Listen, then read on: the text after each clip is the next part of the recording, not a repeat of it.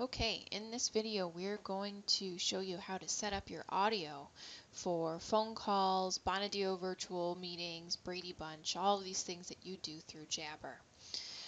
Whether you're using Jabber as a phone or you've been invited to a Bonadio Virtual Room meeting, otherwise known as Brady Bunch, we highly encourage you to use a headset when you're doing these things from your computer. Using a headset reduces the amount of feedback, echo, it improves the sound quality, and it just aids in the flow of communication. If you don't have a headset, please submit a help desk ticket so that we can issue one to you. So the first thing you're going to do, obviously, when you have a Bonadio Virtual Room meeting, you'll see which room you need to enter and what time. That should show up right in your Outlook calendar. Now, when you're getting ready for this meeting, first thing you want to do is double check that your headset's plugged in. Now there's a few different types of headsets that are floating around the firm that you could use. You could use a Bluetooth headset. You could use a USB headset. We also have analog headsets, which are like a one-prong headset, goes into the audio port of your computer. And we also have earbuds. If there's a headset that you want that's your own, just verify that it's a safe device to use through Help Desk before you start using it on your Bonadio machine. So regardless of what type of headset you're using, make sure it's plugged into your computer or into your docking station. Either one is fine. The next step is to double check your audio settings in Jabber. In general, when you plug in your headset, the computer should switch over and start using it, but it's not always 100%. So you want to double check your settings in Jabber. So you'll open up your main Jabber Hub window and click on the gear icon. Then go to File, Options. Once the Options window opens, you can click on the Audio tab, and you're going to see a few different options here. For ringers and alerts, we're not paying attention to that for this video. These are just personal preferences. But we are going to look at the speaker and the microphone. So let's look at the speaker first. For the speaker, you're going to see that basically what's listed here in the drop-down box is anything that will generate sound out of your computer. So it could be those speakers that are built into your laptop, could be speakers, external speakers that you have plugged in, or it could be a headset. At this time, my only option is the headset that I'm using. Okay, so I don't really have a choice of anything to use. I'm just going to use my headset. You will likely see additional settings here. For instance, if I just go in here real quick and adjust some of my settings. You don't need to do this, but I want to show you what this looks like. So give me 1 second. So now I've actually adjusted some of my computer settings, and you can see that I have two options here. One says Speakers Jabra, which is my headset, and the other is Speakers Realtek High Definition Audio. You don't really need to know what that is. Technically, it's the sound card in your computer. But I just wanted you to be able to see that there are multiple options that you may have to choose from. So how do you know which one to choose?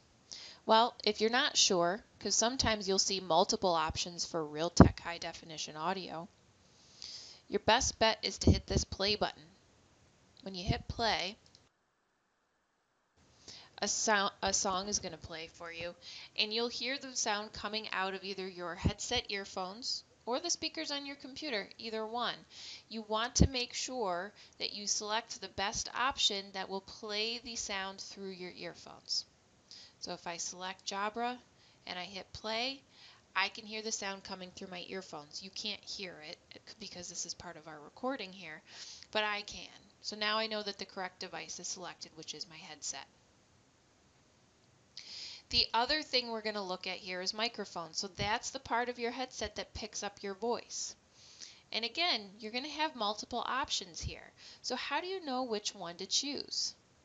Right now, I have my headset selected, and I can tell that it's selected because every time I talk, these blue bars are moving up and down. The other way you can do it, you can say test 1, 2, 3, but that's not always going to work for you because sometimes you'll see the bars move even if you don't have the right device selected. So the best thing to do is the tap test. So I'm just going to tap on my microphone. Okay, and you can see those buttons move. And so that means I have the right option selected.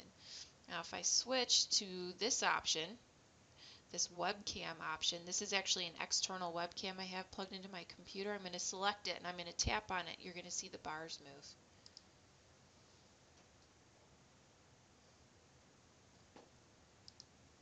So because I saw those bars move, that means that that is the device that's selected. We don't want to use that. We want to use the headset. So it's just kind of trial and error. First time you do this, it might feel a little bit silly, might be a little bit confusing, but the more you use the technology, um, the more familiar this process will become to you. And also, if you have your headset plugged in all the time to your computer, for the most part, you won't even have to check your settings. It should just work. Now, like I said, computers aren't always 100%. Sometimes settings change, and we do need to make those adjustments. But for the most part, these settings should remain the same for you. So just as a quick recap, to adjust your audio settings and make sure that you're using the correct device, you want to make sure that you have the correct speaker option. This is the sound that you're hearing, and you want to make sure that when you hit play here that the sound you're hearing is coming through the earphones. That's how you know that you're using the correct device. For the microphone, you want to make sure you have the correct device selected, so when you click on the headset microphone you're using, those blue bars go up. If I were to switch this and click on my headset, you can see that the bars don't go up entirely. So that's a very helpful thing to know. When you're all finished, click Apply and OK. Now you're ready to join your Bonadio Virtual Room meeting, otherwise known as Brady Bunch.